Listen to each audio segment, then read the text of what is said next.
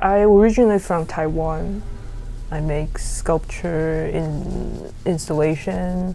Before I came to the States, which is 11 years ago now, I was in the intersection of choosing staying or going to the US, and that was the time I have a dream about I become a caterpillar and all my family are caterpillar and like insects.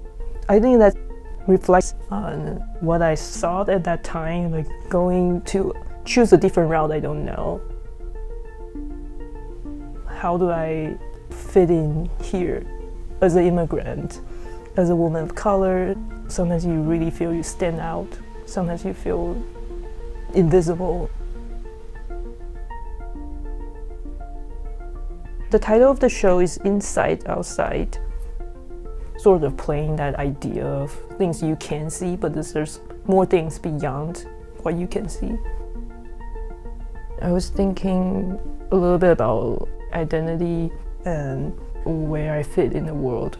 So that's when I start to use a lot of insect camouflage in the work, and that's also it creates a metaphor for like a human code switch, because it's a form of camouflage that we dress differently according to the impression we want to give to other people.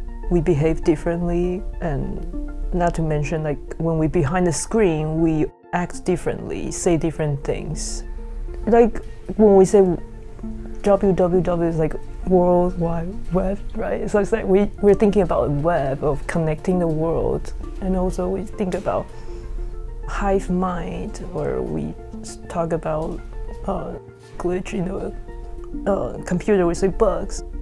And I guess that's why my work always have a little bit like a digital elements in there, because we are not just thinking about like a human scale, we're thinking about shifting the scale when we're talking about like endless, borderless digital world.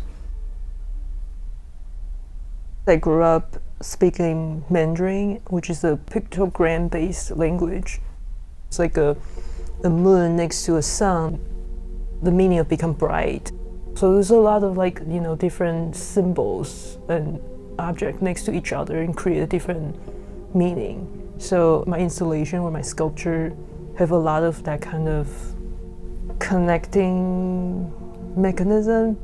When you put two objects together, you create a relationship in the narrative, but also in a spatial way.